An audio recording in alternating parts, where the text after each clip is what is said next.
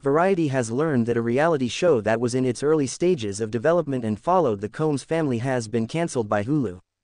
The news comes after Combs was the subject of numerous lawsuits alleging sexual assault. Welcome viewers to my channel. Please subscribe, like my video and turn on notifications so you don't miss our next update. The main suit against Combs was recorded on November 16 by Cassie Ventura, otherwise known as Cassie, Combs' previous long-lasting accomplice, who claimed that Searches Through had assaulted and beat her a time of 10 years.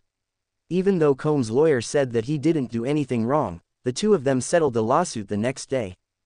Joy Dickerson-Neal filed a lawsuit less than a week later, claiming that Combs drugged, sexually assaulted, and abused her and that the rapper had produced and distributed revenge porn against her. A third claim came from a Jane Doe who guarantees that Brush's and R&B vocalist Aaron Lobby alternated assaulting her and her companions at Corridor's loft at some point somewhere in the range of 1990 and 1991. Another Jane Doe then came forward, claiming that she was raped when she was 17 by Combs, Bad Boy Entertainment president Harve Pierre, and a third man. Combs wrote on Instagram on December 6, the day the fourth lawsuit was filed, "Enough is enough. For the most recent few weeks, I have sat quietly and watched individuals attempt to kill my personality, obliterate my standing and my heritage. People looking for a quick payday have made shocking allegations against me. Let me get this straight. None of the awful things that are said about me happened to me. I will fight for the truth, my family, and my name."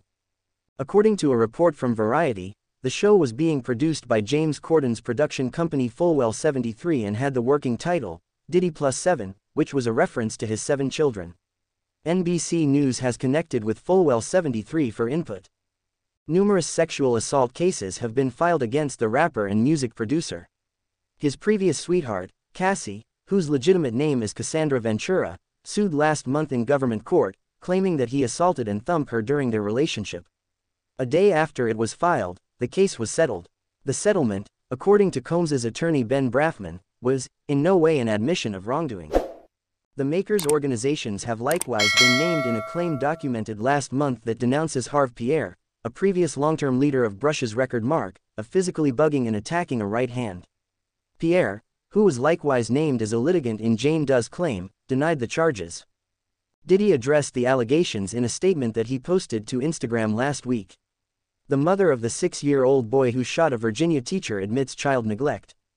"That's it," he wrote in all capital letters. "I have sat silently for the last couple of weeks as I watched people try to assassinate my character, destroy my reputation, and my legacy." He went on to say, "Sickening allegations have been made against me by individuals seeking a quick payday. Allow me to be totally clear.